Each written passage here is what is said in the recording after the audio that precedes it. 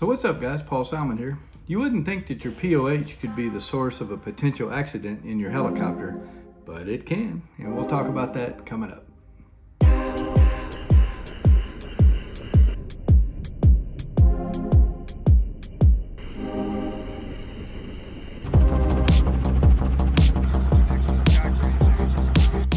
Okay, so here's a modern POH out of, this is actually out of an R44.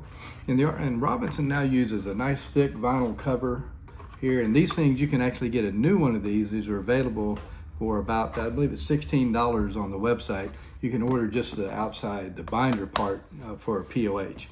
So if you have one of the older POHs, you have an older aircraft and it's got one of the older POHs that's designed like this. These are basically cardboard with vinyl cover, and you can see over time they start to split and kind of come apart. When it sits in the rack, you'll notice it'll get a crease right across here. Well, a lot of times after this thing sits in the sun, especially if you're in a relatively warm climate where you got the doors off frequently, it can develop a crack in the vinyl and or the cardboard right across here, all right? That can become a problem. So we're gonna go out at the aircraft and I'll tell you exactly what happened, and this is gonna be in an R22 where this damn near caused an accident. So here we are on the R22. It wasn't this R22, it was another one. But it had, the POH had developed a split right along here. And the student, when they got in, had accidentally got his foot up under this thing and kicked the POH up part of the way like that. Now the split was way up here, and when he went to push the POH back in, he got it down and the split part was still sticking. He had it cockeyed in here like this, and the split part was sticking out here. And so then, as soon as he picked the aircraft up, went, you know, of course the cardboard was up against here. Of course, with the pedal coming forward, it slid right by it. But then as he tried to go left pedal, it caught on the backside of it, like sort of like that. It would not let the pedal come back far enough to stop the spin.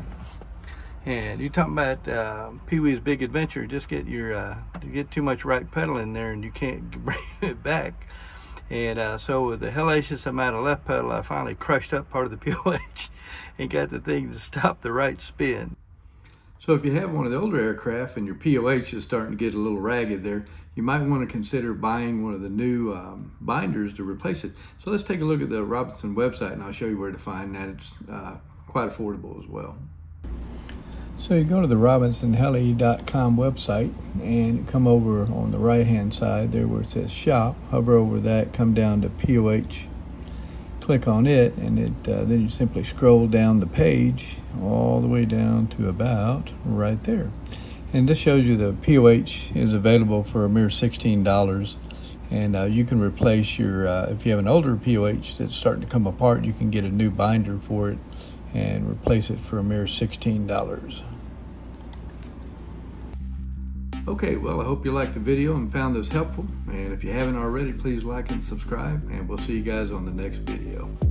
Goes a little bit, little run going here. We're going towards that corner.